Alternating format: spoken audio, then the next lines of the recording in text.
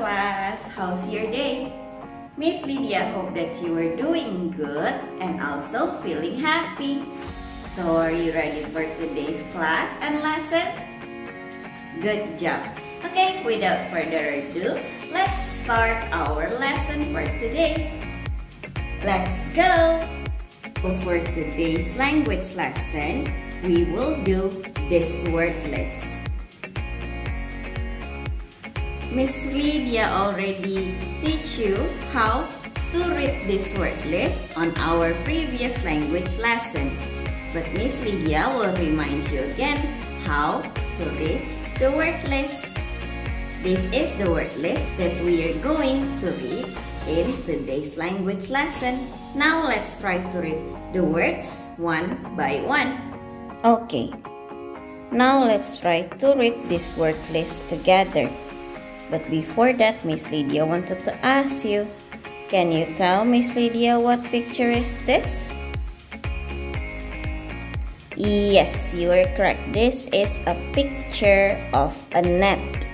Net. And this is how the word net is written.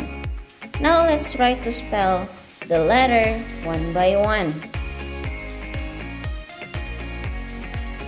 This is N. This is E. This is T. N, E, T. N, E, T. How do we read this? Yes, you are correct. This is net. N, E, T. Net. Good. Now let's try to read this one. Start with spelling it one by one. This is R. R. This is E. E. This is D. D. R. E. D. R. E. D. So, how do we read these letters? Good job. This is red. R. E. D. Red. R. E. D. Red. Red. Miss Lydia will give you one more example. Miss Lydia akan memberikan satu contoh lagi menggunakan kata yang ini. Sebelum kita membaca katanya, mari kita eja masing-masing dari hurufnya menggunakan bunyi. Kita mulai dari sini. This is pah. Pah. This is E. E. This is N. N. P. E. N. P. E. N. Jadi bagaimana cara kita membaca kata ini? P. E. N. P.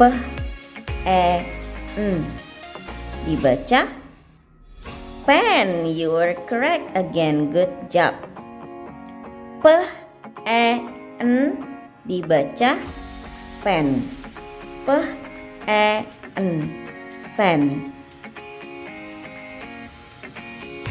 So for your task at home, you have to read all of the words inside this pink word list. And you have to do it just like Miss Lydia already showed you. First, you have to spell the alphabet one by one based on its sounds.